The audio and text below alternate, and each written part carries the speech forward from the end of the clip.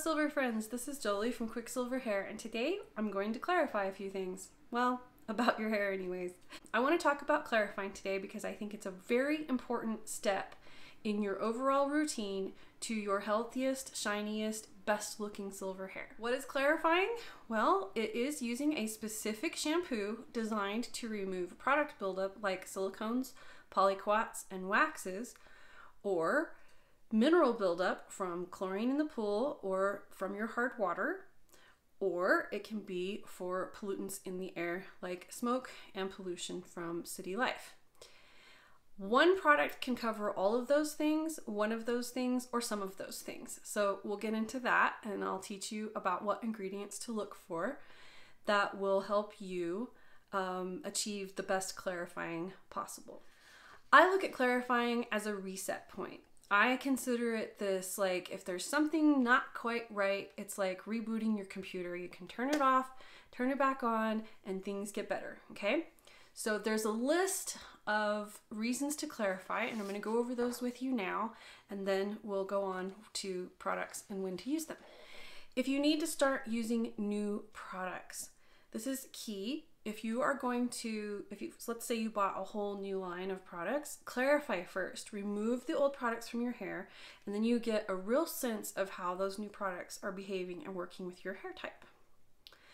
If you use silicones, toning shampoos like purple and blue shampoo, or you use co-washing to wash your hair, clarifying is very important to remove buildup from your hair and your scalp. So I would say you definitely want to add clarifying to your routine if you have any of those things in your current routine. Specifically, I think that clarifying is more important than purple or blue shampoos and should be your first go-to step before you hit purple and blue shampoos, because you could have product buildup that's causing yellowing and then you don't need the purple or blue shampoos for toning. If your regular products seem like they're just not working anymore, you might want to clarify. There's two reasons for this. The products could be reformulated, which you'll know that after you clarify and then start using the products again. Or your hair has become tolerant to the products and the buildup from the products has changed and altered the behavior of your hair. Which brings me to the next point, is if you have lost volume, your hair is frizzy, your hair is just not behaving the way it normally does, it's not cooperating with you, clarify, because you may have something that's built up on your hair like minerals from your water that is changing the behavior of your hair. If your hair feels straw-like or very dry, this seems counterintuitive, but clarify. Now you will want to follow with deep conditioner afterwards, but you definitely want to clarify and see if you've got something like a protein buildup or a bond builder buildup on your hair, and see if that helps soften your hair and make it feel less straw-like. If your scalp or your hair feels greasy, it's time to clarify. If you have excess hair shedding, try clarifying your scalp. This would involve, massaging your scalp with a clarifying shampoo. This would loosen up the sebum off of the scalp and any dead skin cells that might be blocking the follicle and causing it to shed excess hair. If you have itchy scalp, bumps on your scalp, pimples on your scalp, etc., clarify. It might help to also clean that dead skin cells and the sebum off of your scalp and help clarify the skin, just like you would exfoliate your face. If you are a regular swimmer, you want clarifying in your routine, no questions asked, unless you're swimming in a saltwater pool. If you're swimming in a saltwater pool, you might not need to clarify as often, but you may still want to remove that salt buildup from your hair. If you have well water or hard water, same thing. You're going to want to clarify regularly because the minerals in your water will build up on your hair and cause it to misbehave. If your hair is dull, dingy, lifeless, limp, any of those things, clarify. You might have buildup of some sort that is causing it to look that way. So how do you clarify? Well, the first thing you want to do is make sure that you are starting with your scalp. You want to use either your fingertips, not your fingernails, or a scalp massaging brush, and you want to get it down on your scalp and massage and lather your scalp. You can scrub with your fingertips as hard as you want. The reason I say don't use your nails is because you can make micro cuts in your scalp and you don't want to do that. And your fingertips are plenty to knock off the dead skin cells and help loosen up all of the debris on your scalp. The second thing you want to do when you're clarifying is the good old rinse and repeat. A good clarifying is put on that clarifying shampoo and rub it in, get it nice and massaged in, let it sit for about 2 minutes, rinse it out thoroughly, and then shampoo again with the clarifying shampoo like you regularly would shampoo. Now, what this does is the first round helps break up all of that buildup on your hair, and then the second round helps carry it all away. I say there are 5 different ways to clarify.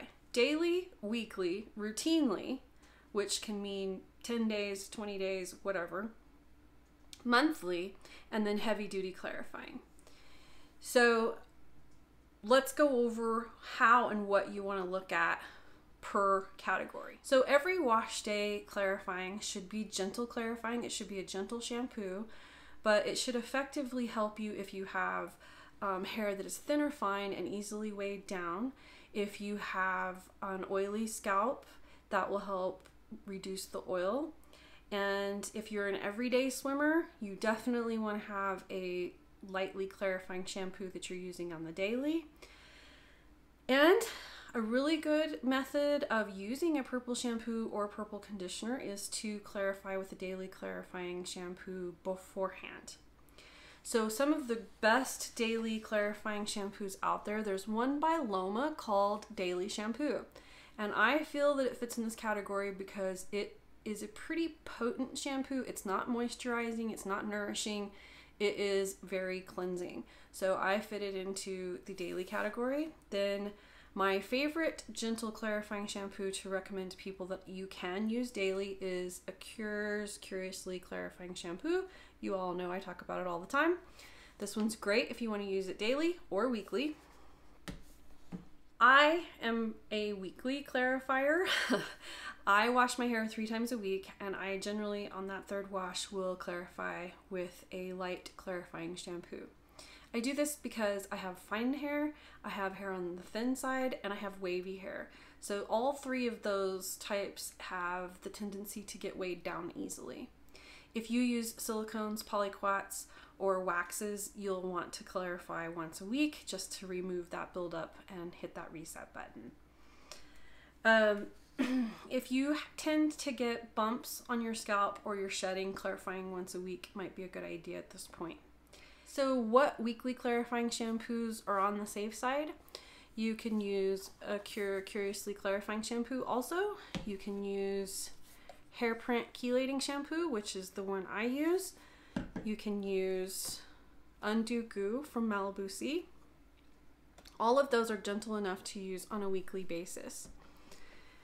If you swim, you want to get a swimmer's shampoo specifically for that. There's one by Paul Mitchell, and I'm sure there's plenty of others out there that you can try. So routine maintenance clarifying. This just means that you fit it in somewhere. If you don't need it weekly, you might need it every 10 days, you might need it every 2 weeks, you might need it every 3 weeks, etc.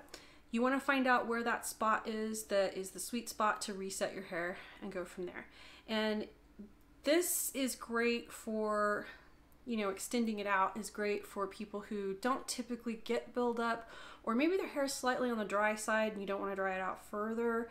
That's, you want to push those clarifying days out so that you're not over clarifying your hair and drying it out. If your hair feels very straw-like or very dry, you want to do some routine clarifying and deep conditioning to help combat that issue until it grows out. Again, silicone removal, polyquat removal, co-washing, it will help reset your hair from all of those things.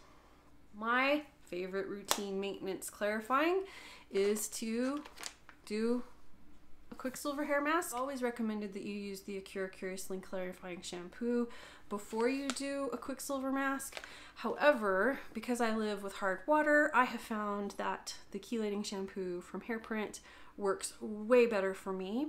So if you have hard water or you have kind of a stubborn buildup that you're having trouble with, try this with your QuickSilverHair mask instead. Then the final phase of clarifying is big guns clarifying. So let's say you've done your monthly routine and you still got something's still not right, your hair's not behaving the way you want it to, or you have some yellowing and you're trying to figure out what's going on. That's when I would move to something like Neutrogena Anti-Residue shampoo. Now this is some potent stuff. This has a lot of surfactants in it that are very strong. So I really highly recommend that you do not ever use this without following with a deep conditioner. So chelating ingredients that you look for in a shampoo would be disodium EDTA, tetrasodium EDTA, and there are several others out there. Those are the most common ones you'll find. And those typically are capable of grabbing minerals and pulling them off of the hair, which is what chelating shampoo is designed to do. So an ingredient that you want to use for typical buildup, like polyquats, silicones, and so forth, and this would be something that you would look for in your weekly clarifying shampoo, is sodium C1416 olefin sulfonate. It is not a sulfate. However, it is as strong as a sulfate and will help break down all of the buildup and so forth on your hair.